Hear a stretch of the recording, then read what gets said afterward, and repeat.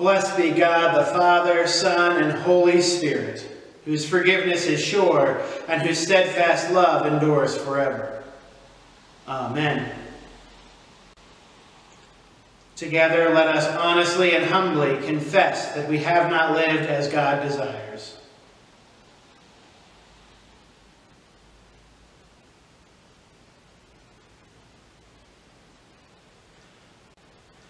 Love and forgiving God, we confess that we are held captive by sin.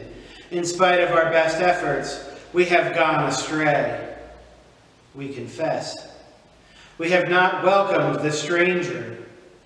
We confess. We have not loved our neighbor. We confess. We have not been Christ to one another. We confess. Restore us, O God. Wake us up and turn us from our sin. Renew us each day in the light of Christ. Amen. People of God, hear this glad news. By God's endless grace, your sins are forgiven. You are free. Free from all that holds you back and free to live in the peaceable realm of God. May you be strengthened in God's love, comforted by Christ's peace, and accompanied by the power of the Holy Spirit. Amen.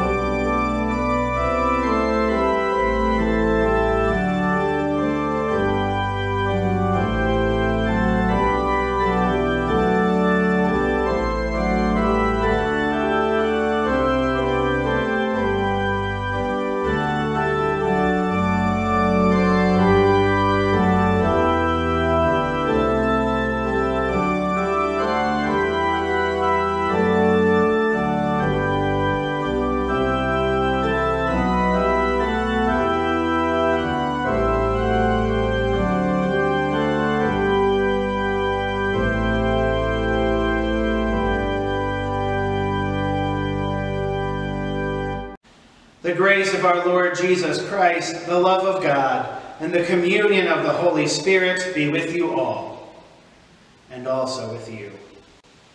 Let us pray. We praise you, O God, for this evergreen crown that marks our days of preparation for Christ's advent. As we light the first candle on this wreath, rouse us from sleep, that we may be ready to greet our Lord when he comes with all the saints and angels. Enlighten us with your grace and prepare our hearts to welcome him with joy. Grant this through Christ our Lord, whose coming is certain and whose day draws near. Amen.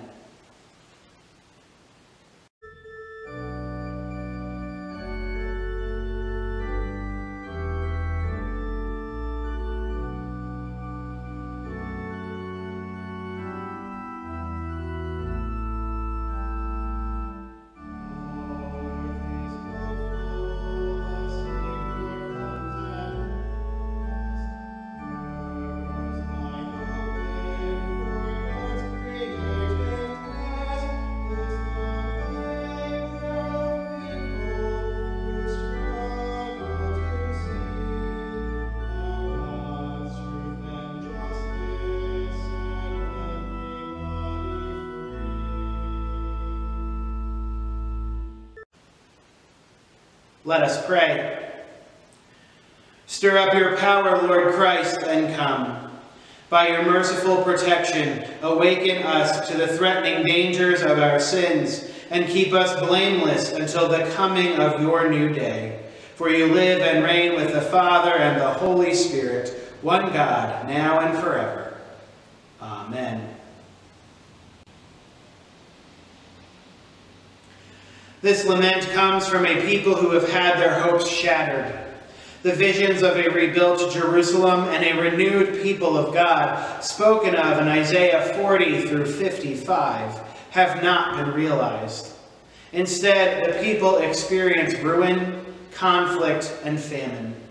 This lament calls God to account, to be the God who has brought deliverance in the past.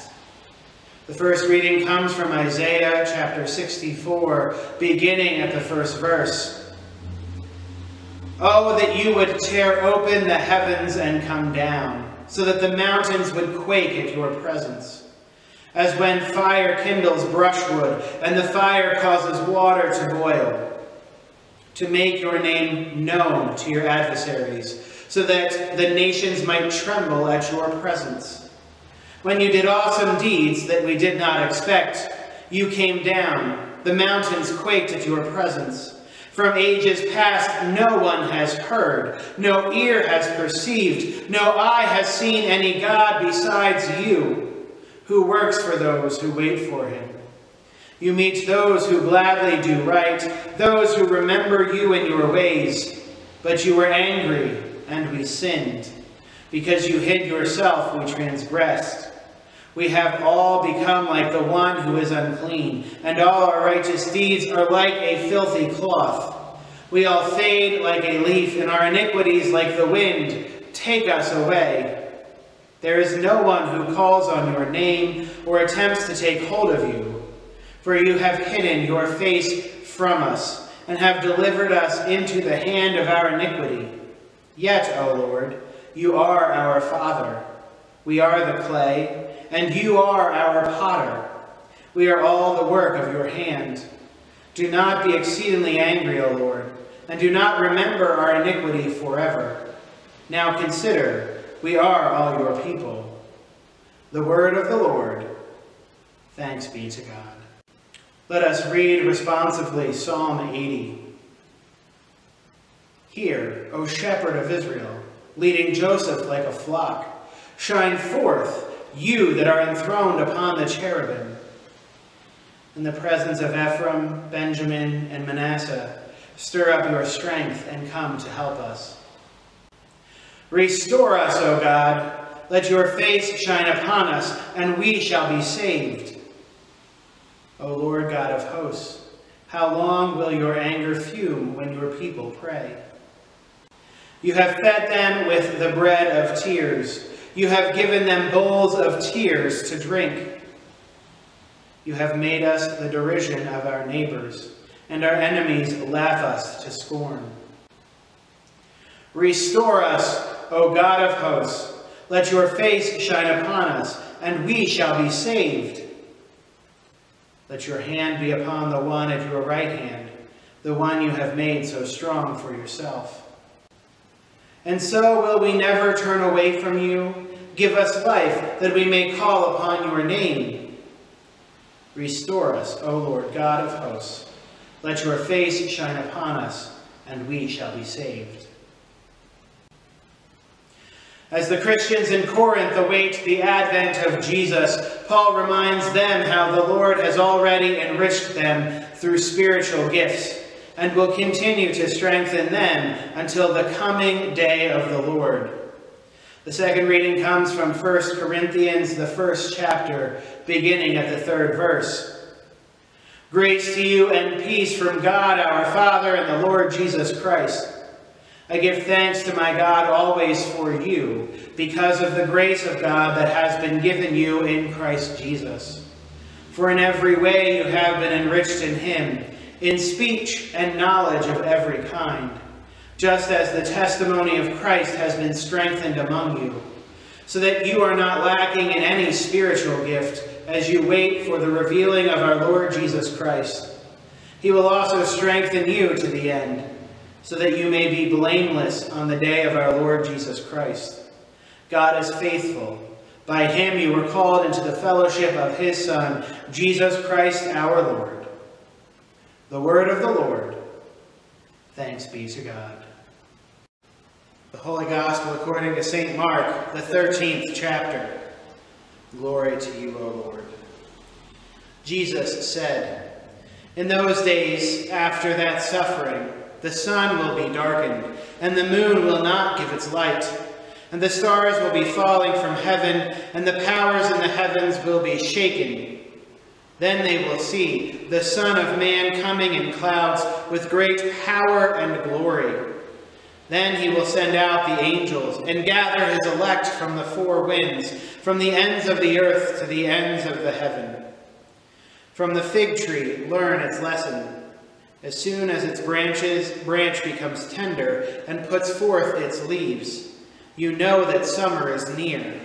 So also when you see these things taking place, you know that he is near, at the very gates. Truly I tell you, this generation will not pass away until all these things have taken place. Heaven and earth will pass away, but my words will not pass away.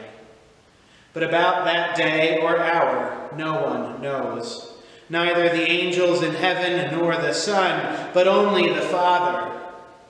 Beware, keep alert, for you do not know when the time will come. It is like a man going on a journey when he leaves home and put his slaves in charge, each with his work, and commands the doorkeeper to be on the watch. Therefore, keep awake, for you do not know when the master of the house will come, in the evening, or at midnight, or at cockcrow, or at dawn, or else he may find you asleep when he comes suddenly. And what I say to you, I say to all, keep awake. The Gospel of the Lord. Praise to you, O Christ.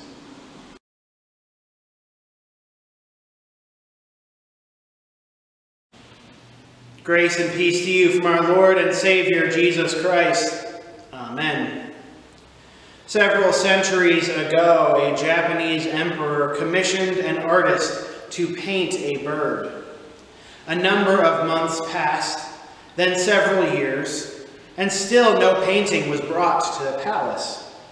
Finally, the emperor became so exasperated that he went to the artist's home to demand an explanation. Instead of making excuses, the artist placed a blank canvas on the easel. In less than an hour, he completed a painting that was to become a brilliant masterpiece. When the emperor asked the reason for the delay, the artist showed him armloads of drawings of feathers, wings, heads, and feet. Then he explained that all of this research and study had been necessary before he could complete the painting. Today's gospel text tells us and the world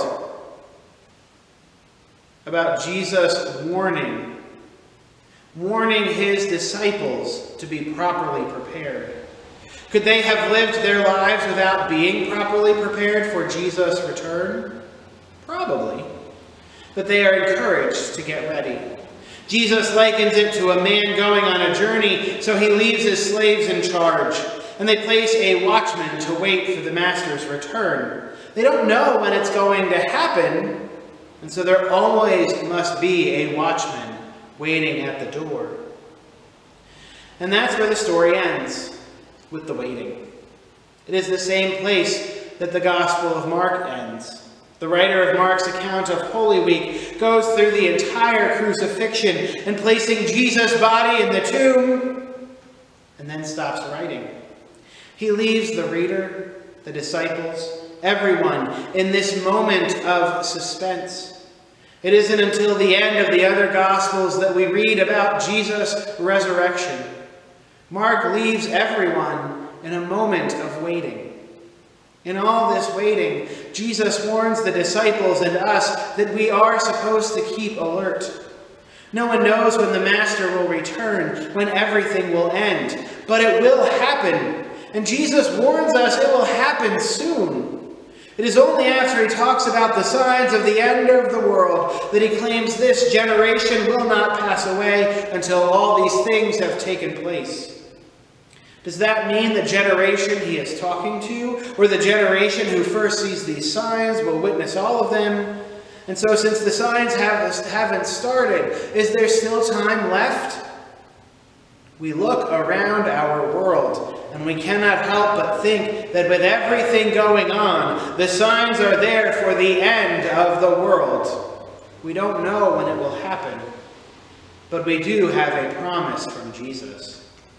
The promise is that even though heaven and earth will pass away, his words will not. Jesus will see us through everything that will happen, through all of the scary times, through the wars and rumors of wars, through the riots and famines. Through it all, he will be present with us. But his presence among us will be different than it was for the disciples and for when he returns. Jesus' bodily presence among the disciples was both comforting and confusing.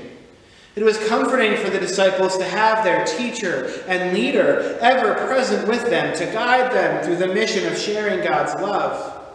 But it was also very confusing because he seemed like many of the other teachers and leaders of the time that were working to free the Jews from the Romans. And so the disciples sometimes had expectations of Jesus that he had no intention of fulfilling. Expectations that he will raise a mighty army in this world and take over the world. But Jesus taught that we are not called to respond to violence with violence. We are not called to take what we want. We are called in the days of suffering to keep awake and wait for our Lord and Savior to return to us in the clouds descending. There will come a day when Jesus makes everything right. He began this work with his death on the cross, humbly and obediently accepting a punishment he did not deserve on our behalf. He did it so that as the world passes away, he could bring us into the new heaven and the new earth.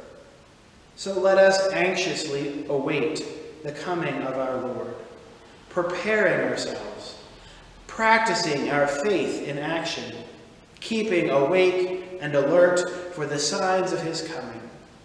Let us also not put too much trust in our own knowledge, but instead share the good news that Christ has come to set us free from the horrors of this world and to usher in the next. Amen.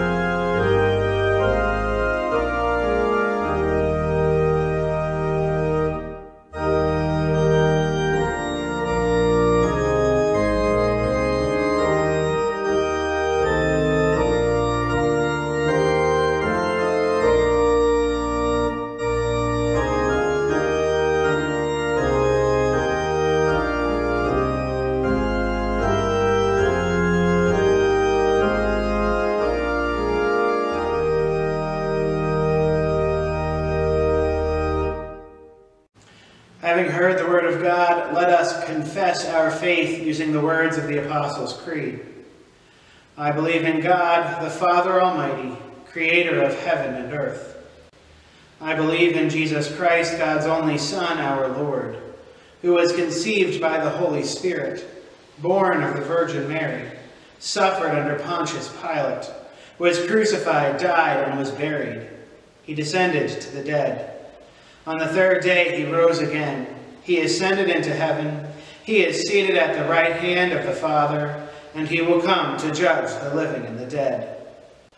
I believe in the Holy Spirit, the Holy Catholic Church, the communion of saints, the forgiveness of sins, the resurrection of the body, and the life everlasting. Amen. Let us pray. God of power and might, tear open the heavens and come quickly to this weary world. Hear our prayers for everyone in need. We pray for the ministry we share in Christ's name. Open our hearts to your call for justice, peace, and healing. Attune us to the needs of the world as you draw near. Hear us, O God. Your mercy is great. We pray for this planet in need of restoration, for devastated habitats, polluted waters, thawing ice, blazing fires, swelling floods, and long-lasting droughts. Renew the face of the earth and our relationship to it. Hear us, O God. Your mercy is great. We pray for all people who care for others in our community and around the world. Fill them with compassion and the power to respond with justice for those who are oppressed, with welcome for those who are excluded, and with relief for those who suffer. Hear us, O God. Your mercy is great. We pray for people who are in crisis as the seasons change, for those without homes facing severe weather, for those who are unemployed or underemployed, and for those in poverty or facing food insecurity. Relieve their burdens, sustain their bodies, and ease their minds. Hear us, O God. Your mercy is great.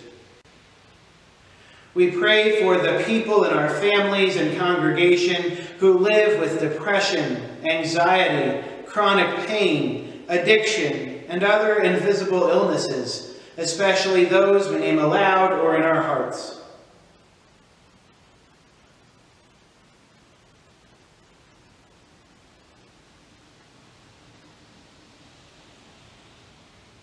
Ease their suffering and support them when they struggle. Hear us, O God. Your mercy is great. We give thanks for the lives and witness of those who died while waiting for justice, peace, or healing, those whose names we know, and those whose names are known only to you.